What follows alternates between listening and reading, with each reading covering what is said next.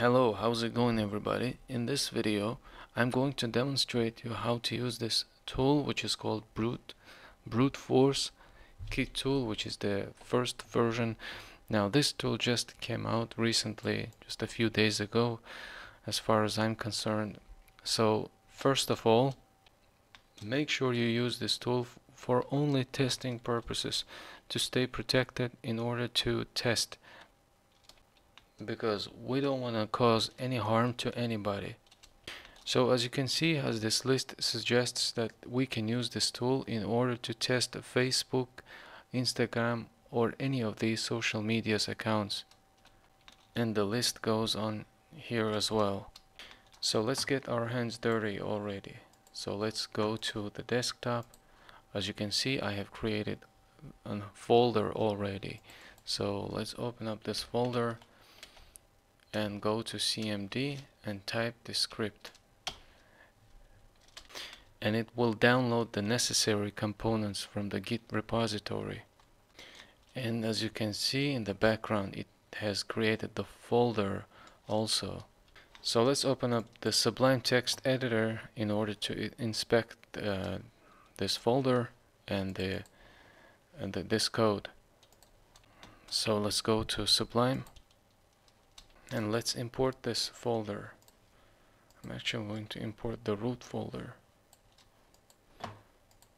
So let's open up the file, which is bruteforce.py, and here it's important some important libraries which are required in order this script to run.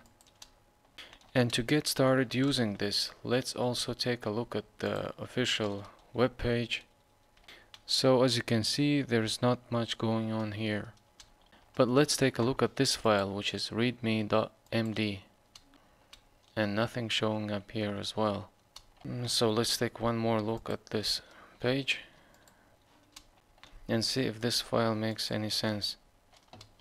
Okay, so right now we are in this directory, which is new brute tool, but inside this directory we have also this folder, brute force. So let's switch to that folder, and now we have these files inside this folder. So let's now run this file, which is brute-force. The command to run this file is Python, because that's a Python file. So there is a check going on here right now, and it's scanning through all the lists, and now guys, we have a list that we can choose from. I'm sorry. So the one that we want to test is the Instagram, which has this code. So let's use 02, and now we have another list.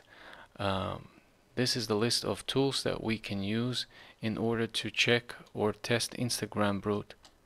So let's try the first one, which is Insane. And now it's cloning or downloading from the repository. So let's now also take a look at this folder which was generated. So let's open up this folder.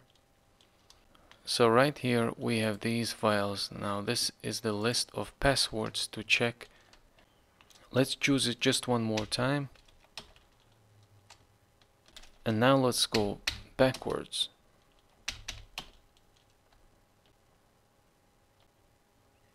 Let's also clear the screen. Okay, so now we have a lot of files to work on. So I think that's it for this video. I just want this video to be too long, but definitely subscribe, like this video. In the next video we'll continue from where we left.